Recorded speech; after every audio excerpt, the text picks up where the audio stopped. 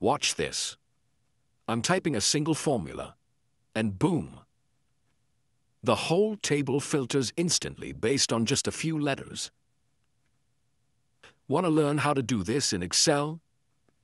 Stick around. We'll build it step by step. Alright, so here's the setup. On this sheet, I have a table from cell L4 to P53. It contains employee data, including employee ID, city, position, and salary. Now what I want is this. When I type something like dev or man in cell C2, Excel should instantly show only those employees whose position starts with those letters. Let's build the formula together, and I'll explain everything as we go. We start by typing equals filter, open parentheses, or using the filter function because we want Excel to return only the rows that match a condition. Next, the array, that's the table we want to filter. We type L4 colon P53. This range includes the entire employee data.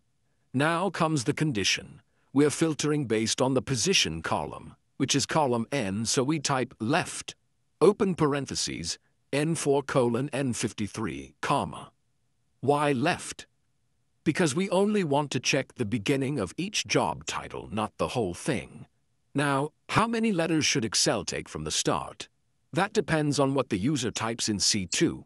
So we type LEN, open parentheses, C2, close parentheses, close parentheses. This means however many characters the user typed, take that many letters from each job title. Now we compare those letters to what the user actually typed. So we type equals C2. Finally, if nothing matches, we want Excel to display a friendly message. So we add comma, in quotes, no match found, and then close the formula. Here's the full formula. Equals filter, L4 to P53, comma left of N4 to N53, based on the length of C2, equals C2, comma, no match found, and close. Let's test it.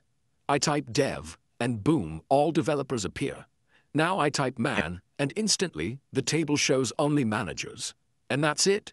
A live search filter in Excel, using just one dynamic formula.